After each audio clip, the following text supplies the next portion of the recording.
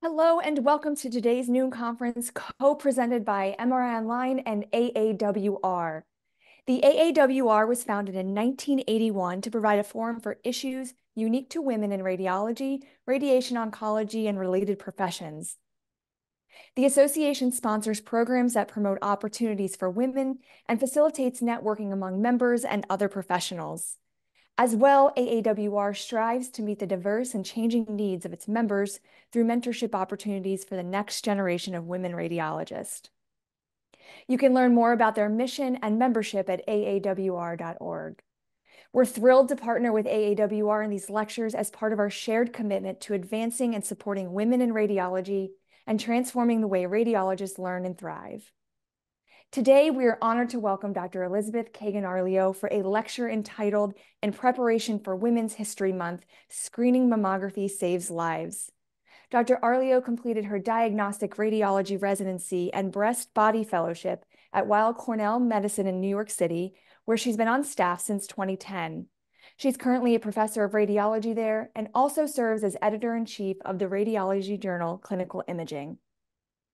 At the end of the lecture, please join her in a Q&A session where she'll address questions you may have on today's topic. Please remember to use the Q&A feature to submit your questions so we can get to as many as we can before our time is up. With that, we're ready to begin today's lecture. Dr. Arleo, please take it from here. Hello, thank you for that introduction, and thank you everyone who's joining us for convening for this noon conference about screening mammography in light of upcoming Women's History Month starting tomorrow. As mentioned, I'm Elizabeth Arleo, professor of radiology at Cornell, where I practice breast and body imaging, and I am also required to disclose to you that I'm editor-in-chief of the Radiology Journal Clinical Imaging. October in certain circles, certainly in radiology and breast imaging and women's health, is obviously all well known to us as Breast Cancer Awareness Month. And currently, for one more extra day on this leap year, we are in February, Black History Month. And as we look forward to tomorrow, to March, it will be Women's History Month. And to tie this in with today's lecture topic of screening mammography, there are actually so many women who have made history who have also had breast cancer, including those listed here. And seeing all these known names and faces, I think this certainly reminds me that as we get ready to celebrate Women's History Month, to maybe also remember to celebrate screening mammography, because, while it's far from perfect, it is still the best test we currently have to save lives from premature death from breast cancer. And so with this in mind, let's turn to thinking about where it can be helpful to take a step back and think, a step back from the daily grind of the workstation, of all the lists we have to cover, to remind ourselves, why we screen, why there are so many different guidelines, and putting the risks in perspectives for ourselves and also our patients and providers. Because not only in October Breast Cancer Awareness Month, but also potentially in Women's History Month, may we get more questions about this, or really any day. It's good to be armed with it. So, first, it's important to keep in mind that the benefits of screening mammography include, but are not limited to, significant decrease in breast cancer-specific mortality. This is really important to keep in mind. And in other words, why we screen, because to quote this 2021 JACR article about women at average risk for breast cancer, written by a number of colleagues and friends from the ACR Breast Cancer Screening Leader Group, I'm going to quote this article because I couldn't, say it better myself. So, quote, the ACR and SBI recommend annual mammography screening beginning at 40, which provides the greatest mortality reduction, diagnosis at an earlier stage, better surgical options, and more effective chemotherapy. Delaying screening until age 45 or 50 will result in an unnecessary loss of life to breast cancer and adversely affects minority women in particular. Treatment advances cannot overcome the disadvantage of being diagnosed with an advanced stage tumor. And women who wish to maximize benefit will choose annual screening starting at 40 years old and will not stop screening. Amen. So The ACR SBI recommends annual screening starting at 40 and has done so for many years because of diverse scientific evidence supporting this, including considering each one by one in brief, the randomized controlled trials, national population-based data, computer modeling, and international service screening data. So this slide shows a forest plot from a Lancet meta-analysis of every single randomized trial ever done studying screening mammography, demonstrating that the relative risk of breast cancer death in women invited to participate in screening was 0.8, or 20% lower than women not invited to participate in screening overall. Even number one, including the flawed Canadian trials, which flawed in that they did a clinical breast exam before assigning women to screening or not, so not truly randomized. Number two, even though all the randomized controlled trials were done as early as the 1960s up to the 90s, so all film, obviously no digital, obviously no tomo. And number three, even taking into account the inherent problems of randomized controlled trials in general, including the multiple reasons listed here, the most important of which I would say are number 1 and 2, namely non-compliance, which means that women in the study group are invited to have screening mammography. However, if a woman refuses to be screened and dies of breast cancer, she's still counted in that screening group, which minimizes benefit in the screening arm. And in contrast, in contamination, women in the control group who are not invited to participate in screening, but if they have a screening outside the trial, they're still counted as an unscreened control, which would artificially improve the mortality benefit in the non-screening arm. Does that make sense? I hope so. That's why when we look at national population-based data, we see an even greater reduction in breast cancer-specific mortality than is demonstrated by the randomized trials. In other words, as a result of the randomized controlled trials, screening mammography was introduced at a population-based level in the United States in the mid-1980s. And though it was not then, and is still not now, an official national screening program, within a few years, the death rate from breast cancer, which had been steady for decades, began to decrease, as demonstrated on this slide. And specifically, this slide shows a 38% decrease in US breast cancer mortality from 1990, when the breast cancer death rate was 73.8 per 100,000 women, to 2014, when the breast cancer death rate was 45.9 per 2,000 women. And two additional points about this. Hong Kong doesn't screen any of their women, but has access to modern therapy, and the death rates are increasing there, in contrast to decreasing here. And however, unfortunately, number two, the surveillance epidemiology and end result program organizing this population data, the SEER registry, does not make note of whether women with breast cancer were screened or not. This is obviously a major flaw. Whereas data for international service screening programs in other countries do have this information. And so when stratified by those who were actually screened, as opposed to just invited to screen, as in the randomized controlled trial, we see an even greater benefit, an even greater reduction in breast cancer specific mortality. Here's the same graph now, just extended out to 2020, just before COVID. And so what about specifically for women in their 40s? Well, if one assesses life years, a very common metric for impact of disease, this JAMA 2015 article demonstrating the distribution of person years of life lost due to breast cancer by age at diagnosis shows that, as you can see here, the peak is at age 45 to 49. And this meta-analysis of the randomized control trials focusing on data for women in their 40s specifically demonstrated a statistically significant 18% mortality reduction in breast cancer specific mortality in women in this age group. Furthermore, younger women, including women in their 40s, tend to get more aggressive, faster growing cancers, so they should definitely be screened annually starting at 40 instead of biannually or deferring start age to 45 or 50, as some organizations recommend, as we'll further discuss. So screening starting at 40 is further supported by meta-analyses, including this one, based on case-controlled studies from service screening data from countries as far-reaching as Australia, with some enrolling women in their 40s, demonstrating a 49% decrease in breast cancer-specific mortality in those actually screened. And while regular screening mammography results in a substantial reduction in breast cancer mortality, as summarized here, again, as the 2021 ACR SBI statement, finally really explicitly states, which is why I quoted it, mortality reduction is not the only benefit of screening mammography. And yet, unfortunately, the ACR and SBI are the only organizations issuing screening mammography guidelines to take these other benefits into account, including morbidity reduction, because screening mammography finds cancers smaller than they would be if detected clinically when palpable.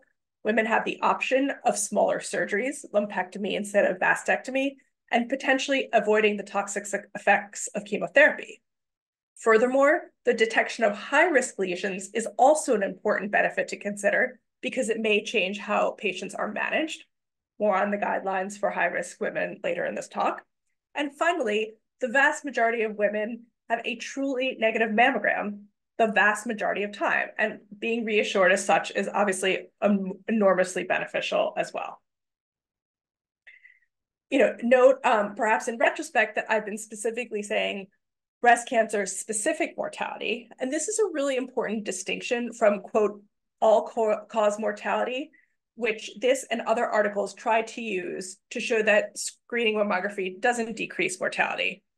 So this August JAMA Internal Medicine article concluded that, quote, and this was looking at a meta-analysis of randomized controlled trials for many screening tests, not just screening mammography, but including screening mammography. And the conclusion for all these different screening tests was, quote, the finding of this meta-analysis suggests that current evidence does not substantiate the claim that common cancer screening tests save lives by extending lifetime, except possibly for colorectal cancer screening with sigmoidoscopy.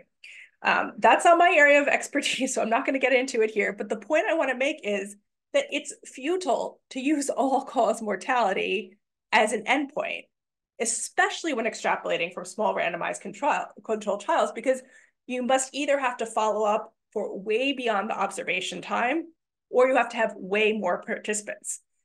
In other words, if you did screening for ages 40 to 74 and looked at all-cause mortality at age 50, you would need a randomized controlled trial of a total of 1.25 million women, total for both arms, to show that reduction of 2.2% all-cause mortality, which only corresponds to a mild 18% reduction in breast cancer deaths. So the conclusion should have been, quote, we are not able to detect changes in all-cause mortality because none of the trials are powered to measure changes in all-cause mortality, although the sigmoidoscopy trials come close. And life years gained should be a better statistic, but this JAMA paper calculates the lifetime gained. And in response to this JAMA article, the chief scientific officer of the American Cancer Society made the important point that these cancer screening exams have never promised to prolong an individual's natural lifespan, but rather to reduce premature death from cancer. In other words, again, fully determining whether cancer screening extends a life would require an extremely large clinical trial that would have to follow patients for a very long time. And the trials in this newest study here weren't big enough to look at all-cause mortality. And the chief scientific officer said, quote, if a person's life expectancy at birth was 80, a cancer screening may prevent their premature death at 65, but it wouldn't necessarily mean they'd live to be 90 instead of the predicted 80. No one is saying if you do cancer screening, you're going to live to 100 years old. So I think that's really well said. So that's why we screen, which begs the question, which begs a sip of water. If the data are so overwhelmingly demonstrating the benefits of screening mammography, then why are there so many different guidelines out there, making it unclear for patients and ordering providers alike what to do? And to quote a unique leadership book that was recommended to me by one of my breast imaging colleagues at Cornell and first female chair of the American College of Radiology Board of Chancellors, Dr. Geraldine McGinty, she recommended this book by Brene Brown called Dare to Lead. Excellent book. And I particularly like this quotation from it, which is that, excuse me, quote, "Clear is kind, unclear is unkind." So I ask you, does this look clear? We have 3 different organizations with 3 different start and 3 different stop ages and 3 different frequencies. And as physicians, we want our ordering providers and patients to make informed, evidence-based decisions about their healthcare and not feel like they're, randomly throwing darts to determine which guideline to follow for something as important as a vital health outcome. And as I think most of us already know, the ACR/SBI, as I've been saying, the recommendation for years has consistently been for annual screening mammography starting at 40, which is in contradistinction to the United States Preventative Services Task Force, or Prevent Services, as some like to call it, which is, as of this spring, as of May 2023, biennial screening of women 40 to 74. But previously, since 2009, they were recommending biennial screening of women 50 to 74. And this is all also in contrast to the American Cancer Society recommendation for starting at age 45 annually, but then potentially transitioning to biennial at 55 or continuing with annual. And given these 3 different start ages, 40, 45, or 50, and intervals, 1 or 2 years, this qualifies, in my opinion, as unclear and thus unkind. And for clarity, in 2017, as described in this publication in Cancer that I wrote with colleagues from the ACR Breast Screening Leaders Group, including real giants in the field that I was fortunate to work with, Sickles, Hendricks, Helvey, we used CISNET computer models to compare the ACR, American Cancer Society, and task force recommendations at the time, where CISNET is the Cancer Intervention and Surveillance Modeling Network. And under the auspices of the NIH, which is part of the US Department of Health and Human Services, the National Cancer Institute has funded CISNET to develop computer models about screening, including screening mammography. And computer models, although not without limitations as well, attempt to rectify some of the shortcomings of the data previously mentioned by applying consistent starting ages and consistent screening intervals, both within and across various models. And in sum, the purpose of this study was to use CISNET breast cancer models to compare 3 major screening mammography recommendations for women of average breast cancer risk at the time the study was performed in 2016/2017. And the principal finding was that the greatest mortality reduction, not surprisingly, is achieved with annual screening starting at 40. A nearly 40% decrease in breast cancer-specific mortality associated with the ACR-SBI recommendation, in contrast to only a 23% decrease in breast cancer-specific mortality associated with the task force recommendation of biennial screening women 50 to 74, and a 31% decrease in breast cancer-specific mortality somewhere in between for the American Cancer Society high-risk recommendation. And presumably the May 2023 task force updated draft recommendation of screening women 40 to 74 biennially, presumably their mortality reduction would no longer be as low as 23%, but clearly it wouldn't be as high as the nearly 40% associated with the ACR-SBI recommendation. And a logical next step for research in the future would be to directly compare these recommendations, ideally with updated CISNET models. So given these 3 mortality reduction results, how can 3 different organizations have such different recommendations? In other words, how do different organizations come up with different recommendations if they have access to the same CISNET data, same CISNET models, the same randomized controlled trials, and the same population-based data? So the top reasons for this, I would say, are outlined here. First, the task force focused its data review on randomized controlled trials, the rationale being that randomized controlled trials, as we all learned in medical school, are the gold standard for research. And yet recall from this slide that the multiple reasons why the randomized controlled trials underestimate the benefit of screening in actual practice. So part of the difference in guideline has to do with the task force focusing on limited and older data. Second, both the American Cancer Society and task force only count one benefit, mortality reduction, and ignore all the other benefits of screening we've discussed, including those listed here. Yet the American Cancer Society and task force include all the risks, false positives, overdiagnosis, all of which are non-lethal. Third, not only that, but they being the task force and the American Cancer Society, focus on these risks and describe them as harms, as we'll get into shortly. And fourth, undoubtedly, there are political and economic factors here as well. Recall that from grade school or high school, this is relevant for 2024 election year as well, the three branches of the US government, including the legislative branch, which is Congress. And the federal law requires Congress to produce a budget each fiscal year to set spending limits, very reasonable. Congress, as we know, has two arms, the House and the Senate, the latter of which has a Health, Education, Labor, and Pensions Committee, which oversees the Department of Health and Human Services, which oversees the NIH, which oversees the National Cancer Institute, which funds CISNED. And the Senate also authorizes the Agency for Healthcare Research and Quality, the AHRQ, to convene the task force.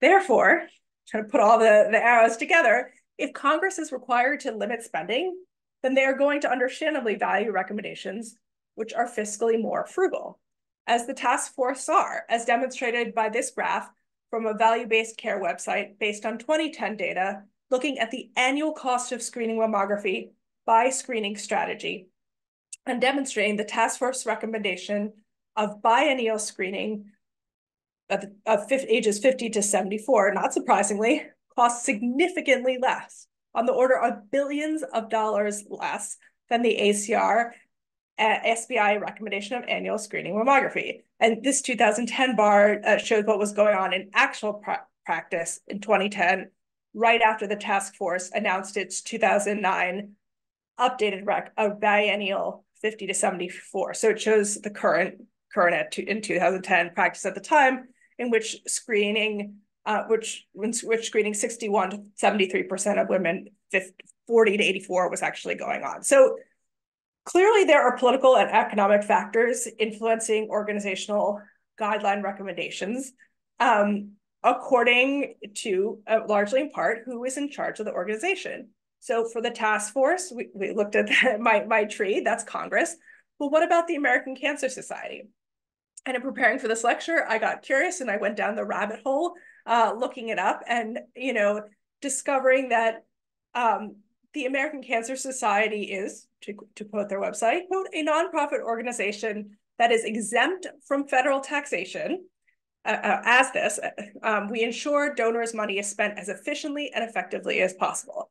And apparently the American Cancer Society raises nearly all of its money through private individual donations, which, quote, helps to ensure our independence. But still, the question is, who is making the decisions? And according to their website, the American Cancer Society is governed by a single board of directors, which is made up of volunteers from both the medical and lay communities. And specifically, the board of directors is comprised of 5 officers and 16 directors, and the board is responsible for setting policy. So of course, I then had to see who the officers are. Guess how many physicians there are? 1. The scientific officer, a hematologist oncologist from the Brigham. So that's it. And so since we're digging deep here into organizational structure and composition, because for the reason that it significantly impacts organizational policy recommendations, for full digging deep, what about the American College of Radiology to balance it all out? So in brief, for completeness, as you may know, the ACR was founded in 1923, so happy 100th birthday last year, with the stated mission that, quote, the ACR is the voice of our members, empowering them to service patients and society by advancing the practice and science of radiological care. And show of hands, how many of you are ACR members? You know, the ACR is really our voice. And while I can't fit the whole governing board of chancellors in on one side, here is top leadership from the chair to the speaker. Obviously, all physicians, all radiologists, and even if I may note, one breast imager, Dr. Dana Smetherin, who's chair for radiology at Ochsner in New Orleans, and is going to be the next, I believe, if I got the title right, Chief Scientific Officer, CEO for the ACR. So third, re-emerging from that rabbit hole and having considered why we screen and different guidelines, let's now focus on putting risks into perspective. But I'll take this section pause to take another sip of water.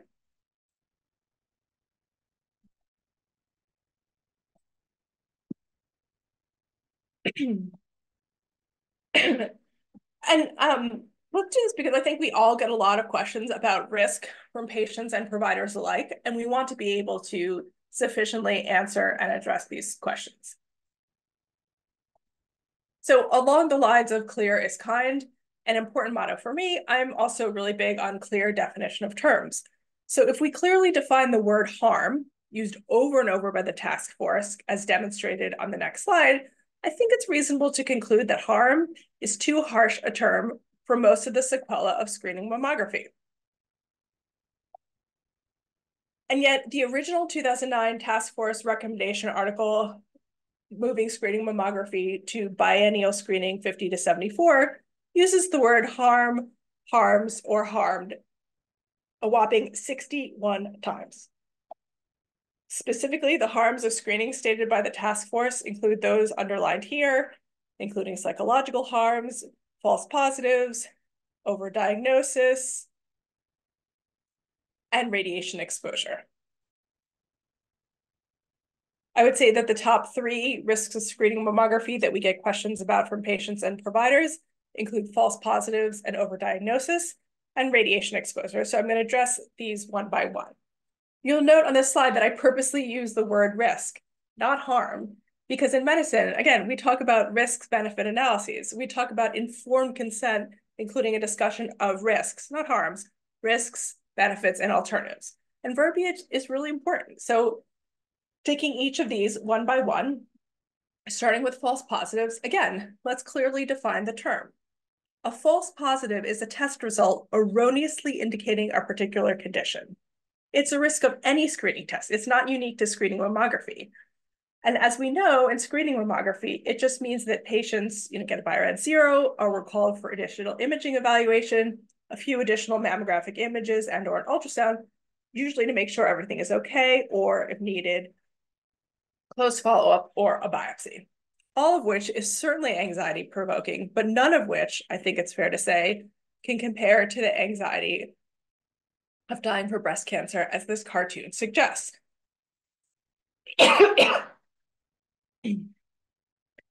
Instead, as this ACR infographic demonstrates, out of every 100 women who get a screening mammogram, 90 will be told their mammograms are normal. Only 10 will be asked to return for additional mammograms or ultrasound, of which 6 will be reassured everything is normal.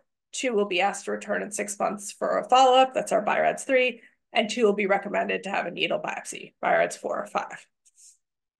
Shown another way at a larger population-based level, for every 1,000 women who have screening mammography, only 100 will return for an additional mammogram or ultrasound due to something seen on the screen. 61 out of the 1,000 will have additional imaging and find nothing is wrong. 20 will have found that whatever the finding was probably benign and be asked to return in 6 months for short interval follow-up. 19 will be recommended for needle biopsy, and 5 will be, out of that 1,000, will be diagnosed with breast cancer, with that 5 being somewhere in the 2 to 10 per 1,000 screenings range, which is our performance benchmark for cancer detection and screening mammography, where within that, the range depends on whether it's an incidence or prevalence round. To get even more granular, this AJR article, which draws on data from the task force publication, has quantified the risk of a false positive mammogram to be once every 10.2 years for a woman in her 40s and once in every 16.8 years for women in her 80s. So if a woman has annual screening mammography starting when she's 40 and continuing for as long as she's in good health, this means she may be recalled from screening 3 to 4 times in her life. And to address the risk of radiation exposure, which is certainly a concern, we hear from patients on a regular basis as well, the risk of a fatal radiation-induced breast cancer due to screening mammography is estimated to be once in 76,000 to 97,000 for women in their 40s, and once in too many years to estimate for women 80 or older.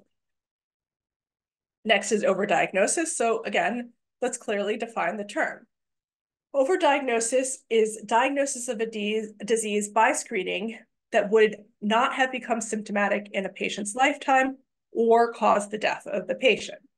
And first, like false positives, overdiagnosis is not unique to screening mammography. It's a risk of any screening test. Second, overdiagnosis cannot, as you would imagine from this definition, be measured directly, leading to uncertainty regarding how frequently it occurs and a lack of consensus regarding how to estimate the magnitude. Third, by limiting screening by delaying age of onset and or increasing the screening intervals will not impact overdiagnosis. And this is a very important and complex idea. And this last idea was the motivation for this study, which I conducted with colleagues from the ACR Commission for Breast Imaging, in which we surveyed fellows of the Society of Breast Imaging, asking about biopsy-proven breast cancer that didn't receive any treatment for whatever reasons, and no natural history. And what we found was that, not surprisingly, among nearly 500 untreated breast cancers detected on screening mammography, none spontaneously disappeared or regressed. And an unknown percentage of these cancers could be overdiagnosis. In other words, the indolent cancers that wouldn't go on to kill the patient or present clinically in their lifetime. But because all untreated screen-detected cancers were visible and still suspicious for malignancy at the next mammographic evaluation, delaying the onset of screening or increasing the screening intervals between screening should not reduce the frequency of overdiagnosis. And this is an important concept. I feel like that not that many people understand. Stated another way, including the task force, if a woman starts screening at age 40, an overdiagnosed lesion could be detected and overtreated when she's 40. However, if this woman instead starts screening at 50, that same overdiagnosed lesion will still be visible and will still be detected and still be overtreated when she's 50. Alternatively, if she doesn't have an indolent cancer and she didn't have a screen at 40, she might be dead of the disease by 50. So this is why limiting screening by delaying age of onset, to sound like a broken record, or increasing screening intervals is not going to impact overdiagnosis. But patients may ask, or you may ask, what about all the claims we hear that a high percentage of breast cancers are overdiagnosed? And unfortunately, articles such as this one by Blyer and Welch in the New England Journal of Medicine, now over a decade ago, can substantially impact public and sometimes medical perception with its erroneous claims of substantial overdiagnosis, accounting, as this article claims, for nearly a third of all newly diagnosed breast cancer. And this New England Journal Medical article is one such example of medical literature, which is not scientifically valid. And I'd like to show this newspaper clipping in this era of alternative facts and post-truth to make the obvious point that you shouldn't just blindly believe everything you read. There is disagreement over the extent of overdiagnosis in breast cancer screening, for sure. But the case for high rates of overdiagnosis rests on analyses such as these by Blyer and Welch that were biased by lead time and erroneous incidence trends. And when properly analyzed, data from both randomized controlled trials and service screening studies respectively, indicate that the rate of overdiagnosis of screening mammography is more like 10% or less. And here are just two reputable studies showing this decade after decade, including this article from Politi and colleagues from 2012, looking at European service screening data with scientifically valid literature, concluding that the most plausible estimates of overdiagnosis range from 1 to 10%. And this is a more recent article in Radiology in 2017 by Dr. Hendricks, looking at US data and also reporting a sub 10% overdiagnosis rate. And circling back to the earlier discussion about harms, I would say that the real harm is if women don't get screened because of concerns about false positives or diagnosis, because then they run the risk of underdiagnosis, which can be fatal. To that point, at my institution at Weill Cornell, we've also published a study looking back on all screening mammograms 2014 to 2016, with the primary endpoint of determining the rate of detection of breast cancer and associated prognostic factors in women 40 to 44 and 45 to 49 years old. And what we found was that women 40 to 49 years old had overall an 18.8%, were actually 18.8% of all the screen detected breast cancers that we were seeing. And the two cohorts, 40 to 44 and 44 to 49, had similar incidences of screen detected breast cancer, 8.9 and 9.8% respectively, and cancer detection rates within performance benchmark standards, supporting a similar recommendation for both cohorts and the ACR recommendation of annual screening starting at 40. Furthermore, over 60% of the cancers in this 40s cohort were invasive, so clinically significant disease. So if we didn't screen women in their 40s, we'd be missing about 20% of our cancers, which again would be significant underdiagnosis. On the other side of the age span, in news about overdiagnosis, this is an article, again, from August of 2023 in the Annals of Internal Medicine. This article is from Yale, my alma mater. It's about screening mammography. So I was curious to see, if anyone in that division wrote it, because I know the people in that division, and more, I guess, after Cornell. And in fact, no one, none of these names were familiar at all. So when I looked at the authors, because I wasn't even remotely familiar with any of their names, it turns out that they come from the section of general internal medicine, and the Yale Cancer and Research Center, obviously, of international reputation, but again, not with not a single breast imager involved. And I say, again, for this too, because if you look at the composition of the task force, its members, again, are from multiple disciplines, but not a single one as a radiologist. And the other thing of note here is that its conclusion also uses, note, the biased word harms, stating that, quote, overdiagnosis may be common among older women who are diagnosed with breast cancer after screening. And it's really in contradistinction to our experience in clinical practice, again, at Cornell, where we also reviewed screening mammography exams at our institution from 2007 to 2013 with the primary endpoint of determining the incidence of breast cancer and associated prognostic features in women 75 years or older. The task force says there's insufficient evidence to recommend for or against screening in this age cohort. So we wanted to provide some evidence based on our real clinical experience, in comparison with the SEER data based that was used in the internal medicine article shown here. So from 2007 through 2013 at Cornell, 68,694 screening mammography examinations were performed. And of these screening exams, 4,424 were performed in patients 75 years or older.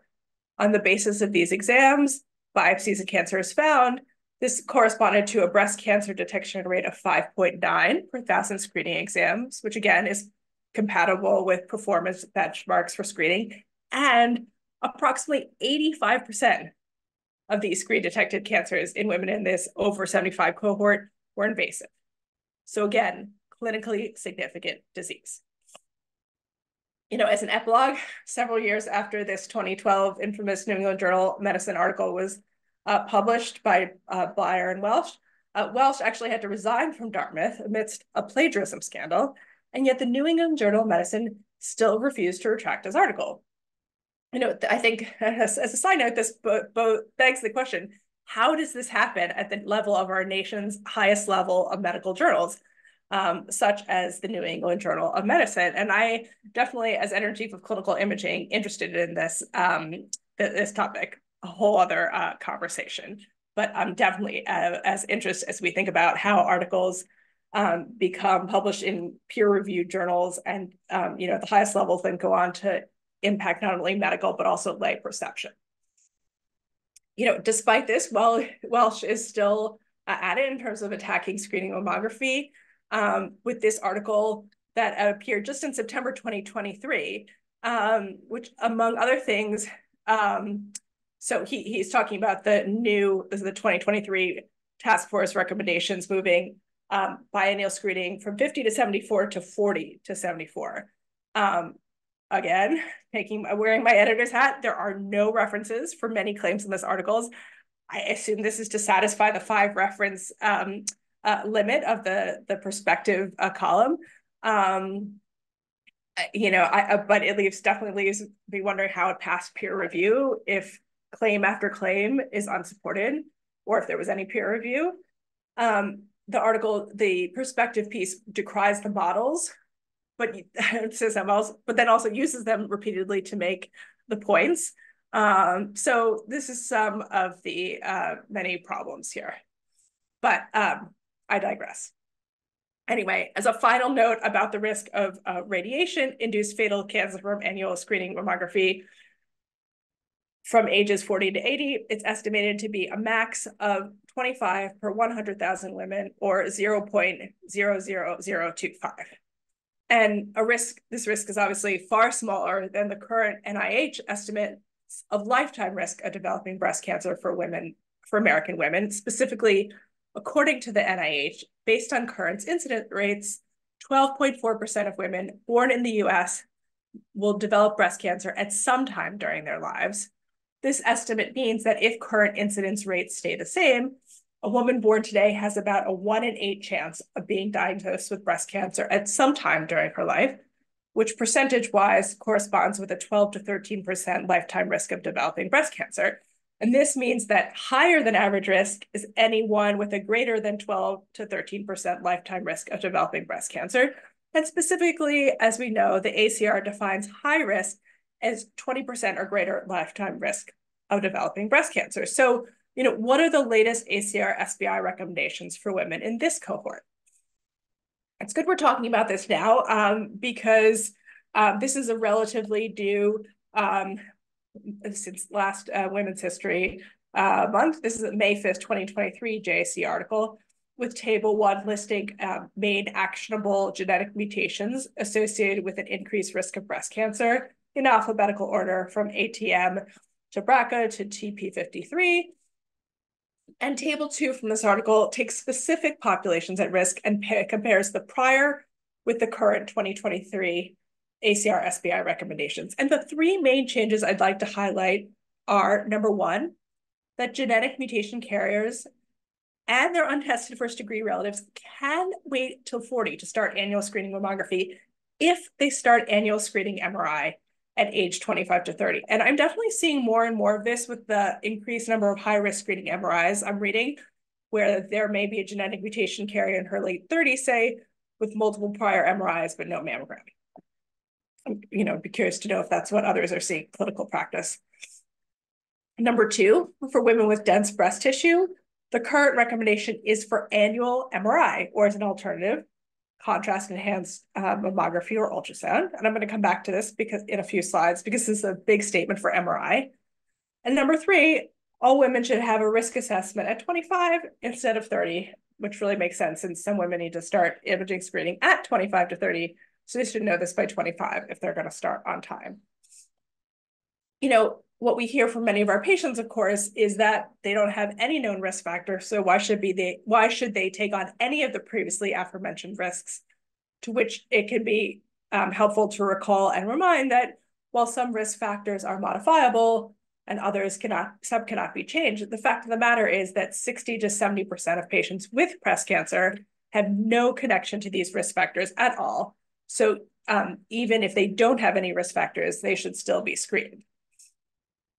And finally, circling back to number 2 here, that for women with dense breast tissue, the current recommendation now includes for annual MRI. You know, the question I wanted to throw out there for further research or further thought after this new lecture is, and I don't know the answer, but is this reasonable or feasible recommendation when 45%, nearly half of US women over the age of 40 have dense breasts? On the one hand, maybe yes, this is a scientifically valid recommendation to optimize early detection because we do know that MRI is the most sensitive. On the other hand, how many women would this actually be? Or asked another way, from our perspective as breast imagers, how many MRIs would this be for us to read? So did this answer this question of how many women are in the US ages 40 to 80, in fact? So I looked at census data from 2021, and if I add up, all the women 40 to 44, 45 to 49, 50 to 54, et cetera, I take my word with the math. This is 65 million women in the US ages 40 to 80. And if 45% have dense breasts, this corresponds with 29 million women with dense breasts, or 21 million MRIs annually. Yikes. So my next question is, how many breast imagers are there in the United States? Allowing for the fact that obviously we're not evenly distributed across all 50 states, and not all breast imagers read MRI. And the best estimate I could find was from this 2005 AJA article, A Portrait of Breast Imaging Specialists, which states that the highest estimate of number of breast imaging specialists at the time, approximately 2,800, that was the number. So that's 2025, nearly 2 decades ago. Fast forward now to 2024. Even if this is rounded up to 3,000 and doubled, that's 6,000. You know, these are my back of the envelope calculations. That would still mean 29 million MRIs divided by 6,000 breast imagers. This would be 4,833 MRIs per breast imager per year. So that sounds like an awful lot to me. I don't know about you. And, just taking a full view at the look of breast density issues and associated insurance, no, this is not a political map for the 2024 upcoming election, but rather a map which demonstrates that as of this year, 38 states and the District of Columbia have some form of breast density notification legislation to have a mammogram. Although not all laws require that a patient be informed about her own breast density, some laws only require general notification about breast density, and some state laws are more similar than others, but there's no state-to-state standard from state to state on what patients exactly are told or how they will be performed. And furthermore, it's not like all 38 of these states have associated appropriate insurance. Even if there is a state insurance law, are all women covered for supplemental screening for dense breasts? And the answer is resoundingly no. A state insurance law does not necessarily apply to all policies within the state. For instance, self-funded plans, out-of-state plans, and national insurance plans may be exempt from state laws. And then what about all the women without insurance? So, where circles us back to the beginning, looking forward to Women's History Month, again, starting just to remind us, and that, we still really need continued research to improve women's health outcomes, access to healthcare, including for breast cancer, so that more women's lives can be saved and more women can make history in the future. And with that, having considered everything on the stated agenda, I'll conclude, and I'll be happy to take questions. Thank you for your attention. Thank you so much for sharing your lecture today. At this time, we will open the floor for any questions from our audience, and you can submit those through that Q&A feature at the in the Zoom box. Dr. Arleo, if you're able to open up that Q&A feature, if not, it's okay. I can read any that come in. Please do. I don't want to mess with the IT aspect. Not a problem. No question yet, but you did get a compliment if you want me to read that out loud. Thank you for all the time and effort in this must have required. The information you provided will be very valuable in advising patients and informing fellow clinicians going forward. But I'm glad if it reached, one person and their patients and providers, then it's a worthwhile hour.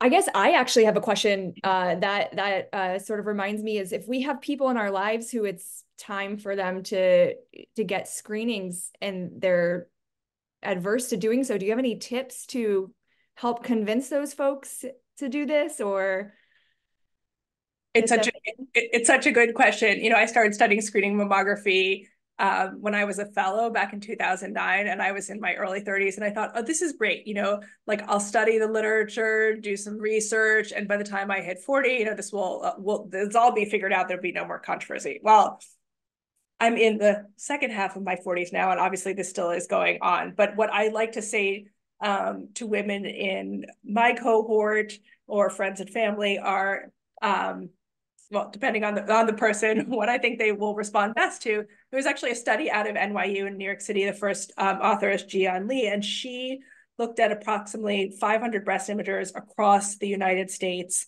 the vast majority of which you know, happened to be women. And the question was, you know, if you recommend to your patients and the ACR SBI recommendation of annual screening mammography starting at 40, do you yourself practice the same thing? And 98% of breast imagers not only recommended this, but also personally practice that. And I said, and I would be one of them. I wouldn't miss a single year for both, you know, the professionally, here, you know, here's all the professional data, but and also personally as a woman, I wouldn't miss a year. And so I recommend the same thing for my friends and family. And, you know, that personal connection and personal recommendation, knowing that you have all the data in the world, like how are you sort of sifting through it and what are you doing for yourself? I think, you know, that can be impactful. Yeah, I love that. Excellent. Okay, so we have a couple questions in clinical nature here. So where are we in using AI generated density estimation in practice?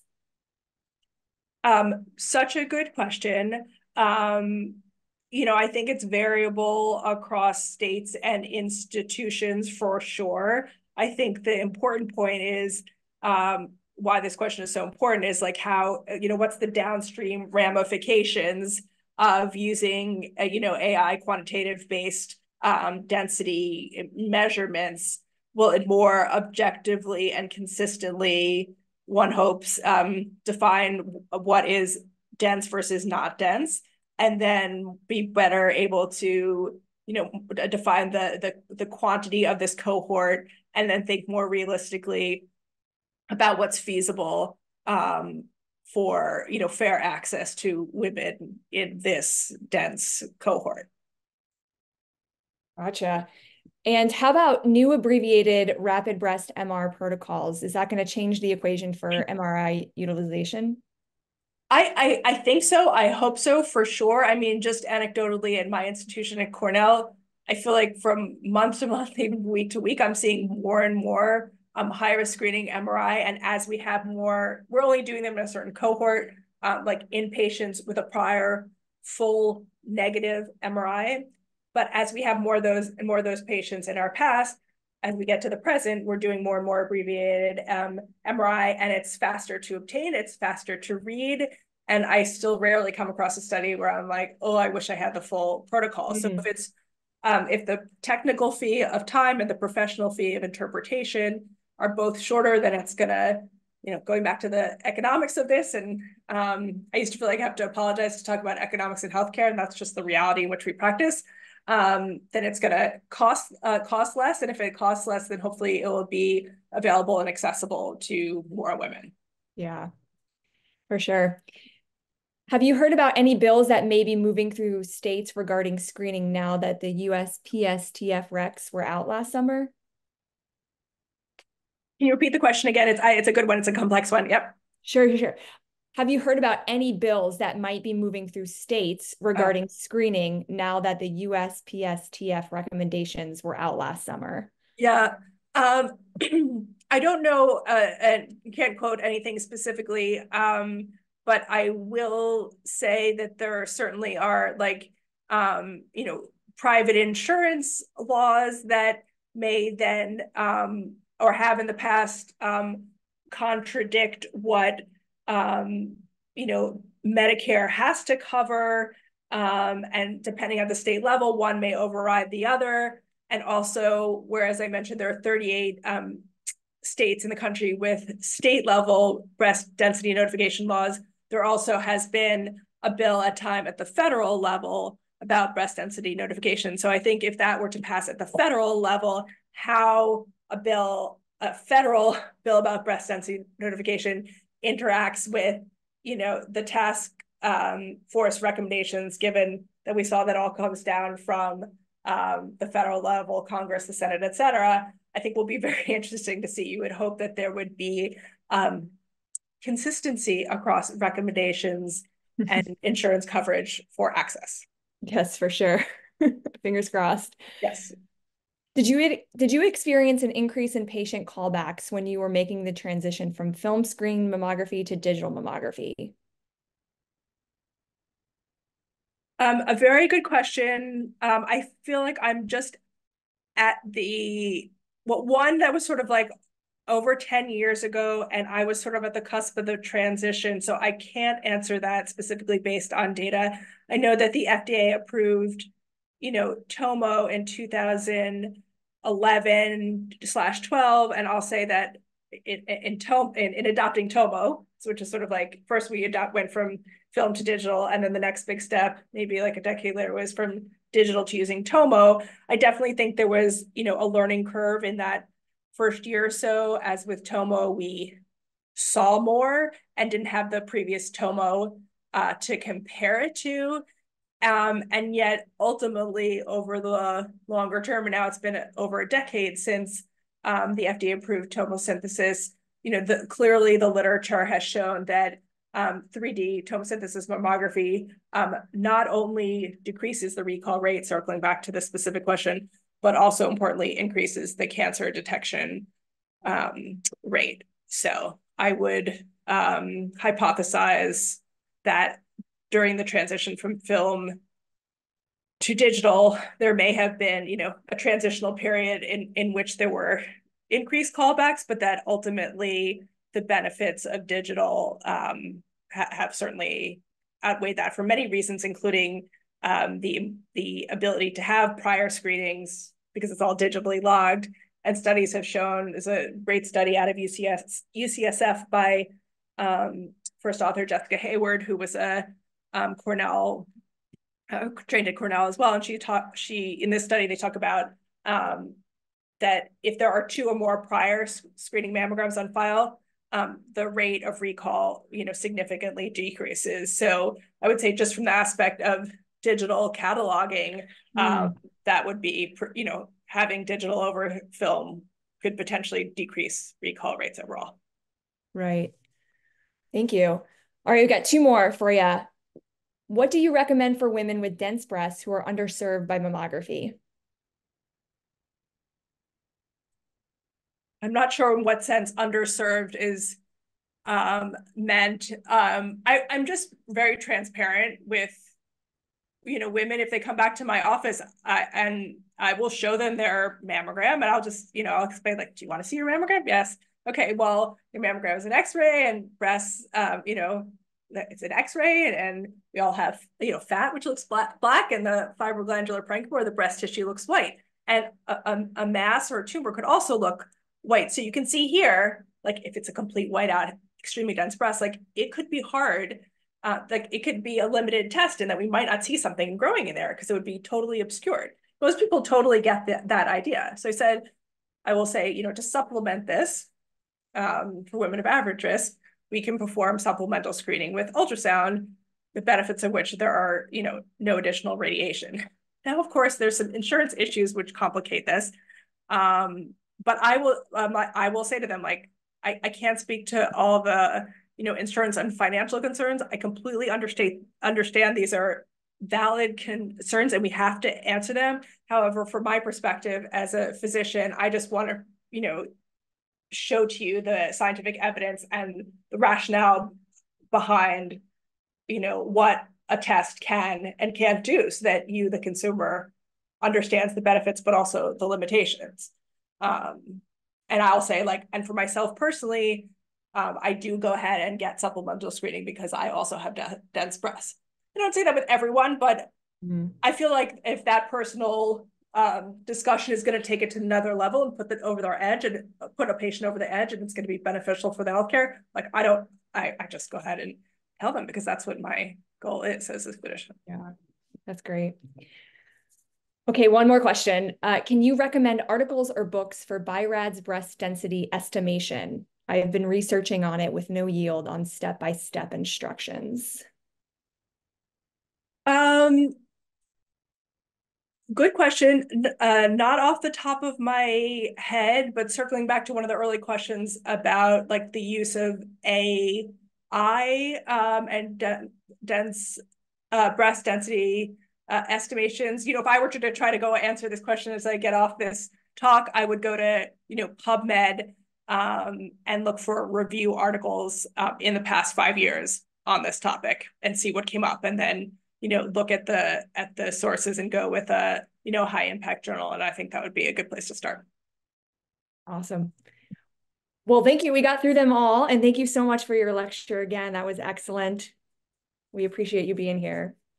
Thank you for the opportunity to speak, and happy leap year today, and happy Women's History Month starting tomorrow. Absolutely. Yes. And thanks everyone else for participating in this new conference and for all your great questions. You can access a recording of today's conference and all our previous Noon conferences by creating a free MRI Online account. We'll also email out the replay later today.